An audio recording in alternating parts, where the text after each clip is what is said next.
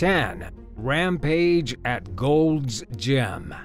In October of 2011, a New York weightlifter entered a Gold's Gym and went on a terrifying rampage. His name was Chad Brothers, 32 years old. He walked into the gym, started trashing the place, and then had a heart attack after the cops used a taser on him to quell his violent frenzy. According to Police Chief Stephen Hayter, Chad had attacked a female officer and assaulted a gym goer, and the only way to settle the hulking mania was with a shock of electricity.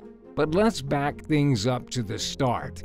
The police were initially called after Chad punched a man who was running on a treadmill. The guy was literally just minding his own business, and Chad went up and socked him. He then lost his mind, started destroying weight machines, throwing office equipment around, and chucking dumbbells across the room. When a female officer showed up and realized she was dealing with a man hopped up on steroids, she had no choice but to jolt him with a taser. But even after being hit once, Chad didn't slow down. Multiple officers had to shoot him with their tasers, shocking him 4 or 5 times and beating him with a baton before he was finally subdued. Now, nobody gets hit with a taser that many times without some serious damage. Once he was subdued, the cops rushed him to Albany Medical Center, but he died from cardiac arrest at 7:15 in the morning. Nobody knows what triggered the incident, but experts believe steroids had thrown him into an angry delirium. 9. Tearing a muscle. At the beginning of 2021, Ryan Big Rig Crowley had one of the worst days at the gym ever. The winner's pectoral muscle tore right off his bone. Ouch! He didn't just tear his muscle, it literally detached itself from his skeleton. Ryan and his friend Larry Wheels, also a power lifter, were pumping iron at a local gym in Dubai when they started egging each other on. Ryan amped himself up and added an extra 88 pounds to his bench press, totaling a weight of 485 pounds. That extra huge chunk of weight was just too much for his body to handle. He tore his muscle on video right in the middle of his bench press. In the disturbing footage, you can even see Ryan's pectoral tendon jutting out of his skin from where it had been ripped off the bone. He collapsed on the floor in agony and was rushed to the hospital. His whole arm was covered in bruises, all the way down his torso. This wasn't an injury that Ryan could just walk away from. Doctors had to completely reconstruct his pec, and it will take a considerable amount of time to recover. 8. Carjacking gone wrong. In June of 2021, a grandmother was shot and killed outside a Houston gym as she was trying to walk in the front door. 2 suspects ambushed 62-year-old Elsa Mikiska as she arrived for her 5 o'clock exercise class. It was the first thing in the morning, the sun was still down, and these 2 scumbags were lurking in the parking lot, waiting to rob somebody. They had driven up in a white Chevrolet SUV just before 5 o'clock, then waited for the grandmother to get out of her vehicle. It was just supposed to be a robbery, but when Elsa realized what was happening, she bolted for the front doors. The thieves were caught by surprise, and they opened fire on her, filling her with bullets before she could even enter the gym. The tragedy shook the community to its core and positively devastated Elsa's family. The 2 suspects got away at first, but were quickly apprehended and have since been charged with capital murder. Both of the suspects were juveniles. One was just 16 years old. Regardless of their age, both are likely to spend their entire adult lives locked behind bars. 7. Dead and missing. In late January of 2022, a young woman in California said she was going to the gym. It was the last time she was ever seen alive.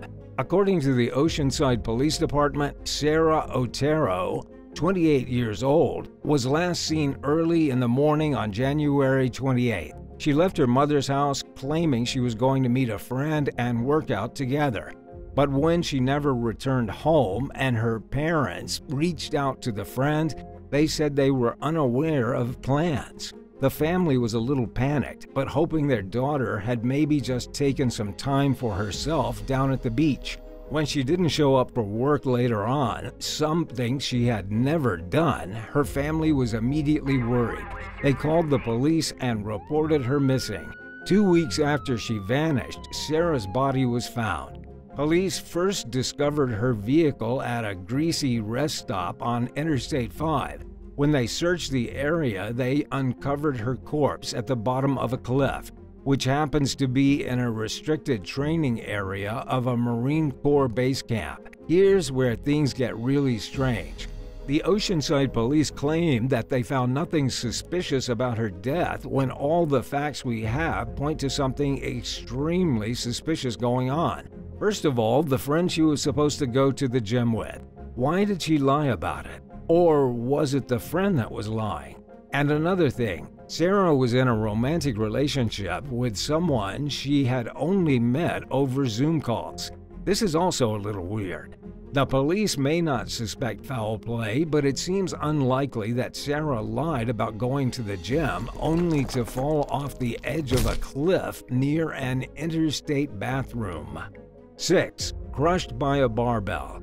During the Christmas season of 2016, Kyle Thompson, a man of just 22 years old, went to the gym to work out in central Iowa. He frequented the Elite Edge Transformation Center in Ankeny, about 10 miles from Des Moines. It was an ordinary Monday morning and Kyle was working out with a barbell.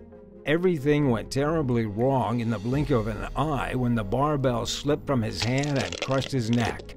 Mark Yance, a spokesman for the gym, said in a statement that Kyle was bench pressing 315 pounds at the time of the accident. There had been people spotting the Iowa State University student when the barbell slipped, but none of them were fast enough to grab the bar before it landed on his throat. They were able to get the thing off him, but the damage had already been done. An ambulance was called and Kyle was taken to the hospital, where he was pronounced dead from his injuries. That much weight falling directly on his throat was just too devastating to come back from. It was like an elephant stepping on his neck. And it wasn't even like he didn't know what he was doing. Kyle was a sharp guy. He was fit. He knew exactly how to properly work out. It was simply a freak accident, a horrible thing that could honestly happen to anyone. 5. Brutal security guard assault. A security guard at a gym in Mesquite, Texas, was just doing his job when he ended up dead. According to the police, 43-year-old Patrick Prejean got into a physical altercation with a group of men at the gym in January of 2022. It happened at a Fitness Connection on Town East Boulevard. We don't know exactly what the pair were arguing about, but it got extremely heated. Witnesses say 3 men attacked the security guard and beat him viciously, to the point where he was lying unresponsive on the floor. The trio took off running, bystanders called the police, and Patrick was whisked to the hospital. Sadly, he died from his injuries. The police investigation led them to 3 men in their 20s, all from Georgia. All 3 have also been charged with murder, but we have no motive as to why they did what they did. The security guard was described as a gentle giant by his friends, a lovable man who had never done anything mean to anyone.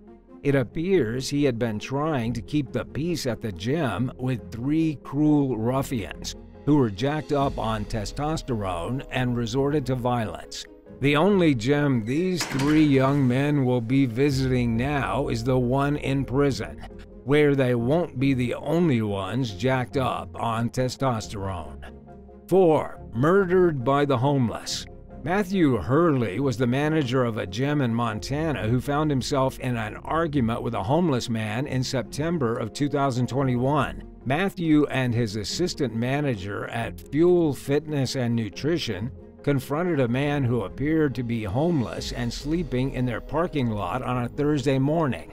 According to the assistant manager, also named Matthew, the homeless man began to complain about an unused gym membership that he wanted a refund for. Even though they were under absolutely no obligation to give him a refund for this apparent gym membership he owned, they did it anyway. That's the kind of good person and great manager Matthew Hurley was. But the homeless man didn't end things at the refund. After he got his money, he demanded more.